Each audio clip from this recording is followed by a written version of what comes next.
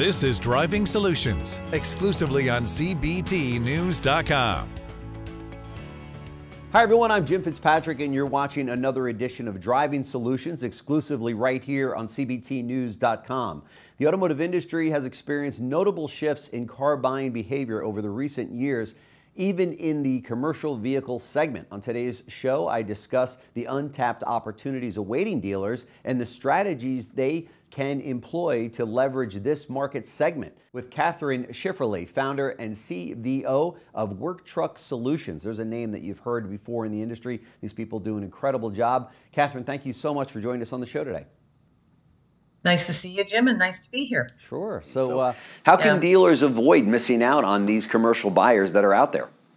So the first thing I suggest is that you do a little kind of validation of what I'm going to say right now, which is the scope is really magnificent. It's not only that the steadiness of it, but if you look at your market, you're going to see the companies. Mm-hmm. You know your market really well, right? That's right. A little factoid, commercial vehicles are used in 80% of our GDP. Wow. And so, start thinking about that. Yeah, and then today, we've been doing this now, Jim, as you know, for almost 11 years. Yeah. We have racked up best practices. We've seen the mistakes.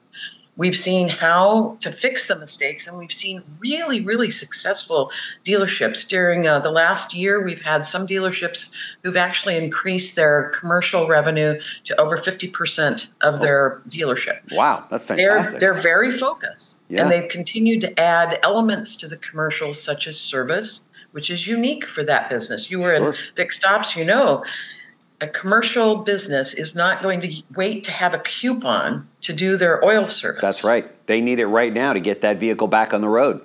That's right. Yeah.